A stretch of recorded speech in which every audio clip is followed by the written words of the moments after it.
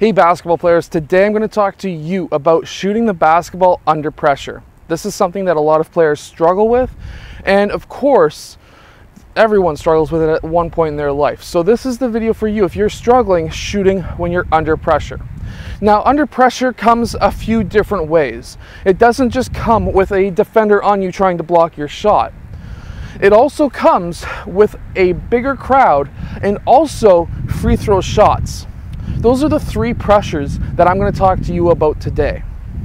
Now, number one, if you have a player coming up and trying to block your shot, the first thing you need to do is to figure out if he can block your shot, if he's close enough and he has the jumping ability to block your shot. But also, you have to figure out, is your shot fast enough that you don't care about that player? So I've been blocked from the three-point line. Everyone's been blocked from the three-point line. So this is the psychological thing that you need to get over is, who cares if you get blocked? If you get blocked, who really cares? The only time you should really care is if there's 3 seconds left in the game and you're down by 1 or 2. And at that point, you need to know you're making that shot. However, if you've got a player coming out on you, a couple of things that you can do. Is this player jump happy? If I was to do a shot fake, is he going to get in the air so I can take one dribble out towards the side and take that shot? Is he going to get into the air so I can then take that shot fake and drive on him? These are some of the things that you need to know.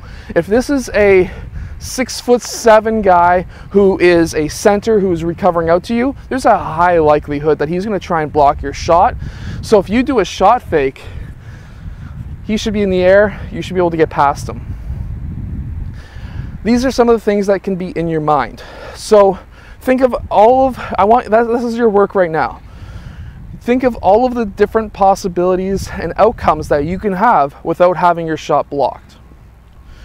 A shot fake and drive, a shot fake, dribble out towards the side and take that shot. There's so many different opportunities for you.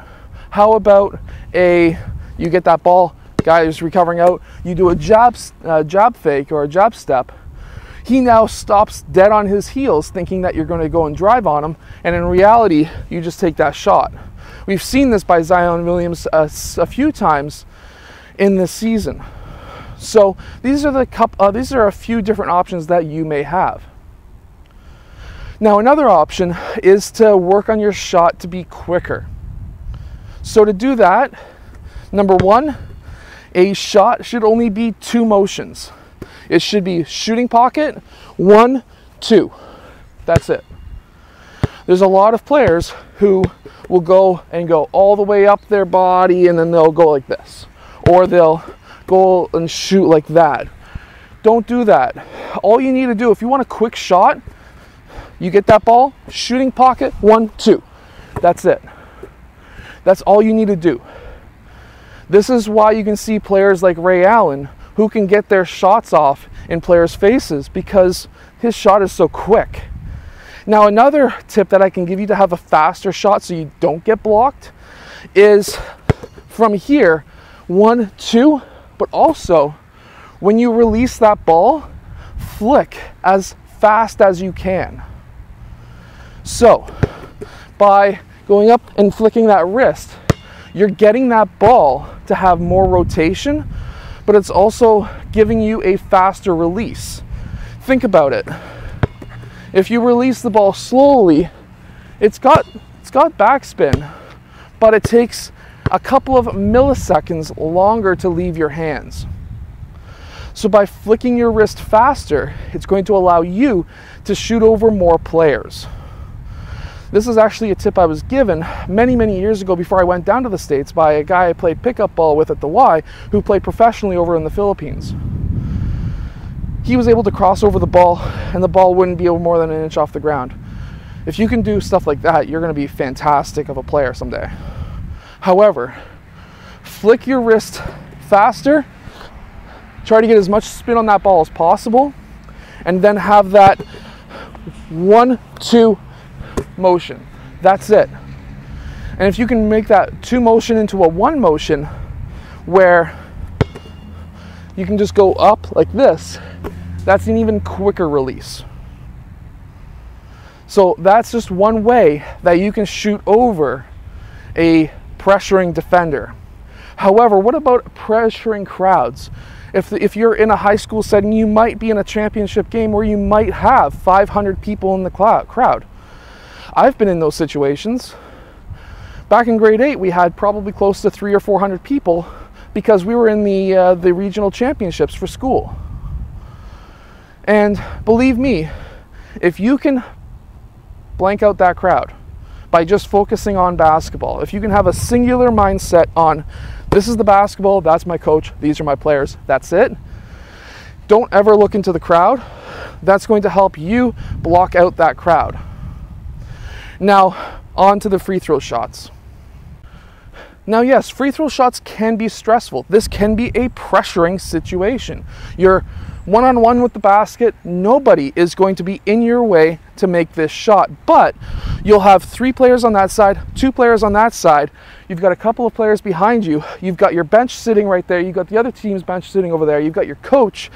You've got the referees. You've got maybe your parents in the crowd, and you're like, man, I need to make this shot. Well, I'm going to give you a little bit of a strategy that you can have by shooting a free throw shot, or to shoot a free throw shot. Number 1, I'm going to tell you right now, every coach has a different saying on how many dribbles, how many spins, what you need to do, how long you need to take. But I'm going to tell you one thing, and that's one singular thing. Shoot your shot the same way as you would shoot every other shot. The same form. Don't change it. Don't be shooting a regular shot like this and then go to the free throw line and do a granny shot. You don't want to do that. That's a totally different shot. It's going to be muscle memory that you want to focus on here. So you want to shoot the same shot, same shooting form as you normally would. Next is to get a routine. I don't care what the routine is, as long as it's something that is the same thing every single time and it helps you calm down.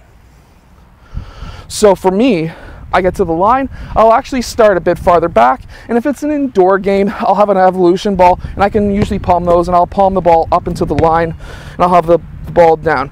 I'll get my feet set, I'm gonna go 1 bounce, a spin, I'll get low, and then I'll take my shot. That's all I do. I know there's some coaches who say you need to take like 3 dribbles, 1, 2, 3, spin, another dribble, spin, whatever. Everyone actually has a different way of doing a free throw shot. You have 10 seconds to shoot this shot. If you're tired, take all the 10 seconds as you want. Literally, stand back here, they'll pass you the ball. Walk up to the line, being like, taking some deep breaths. Deep breaths actually help you concentrate. You'll actually feel a chill sometimes go through your body. And you'll be on this line, 1 dribble for me, spin, get down low, take that shot. Super simple, super easy, and the same thing every single time. It's going to help you shoot so many more free throws at such a higher percentage pace.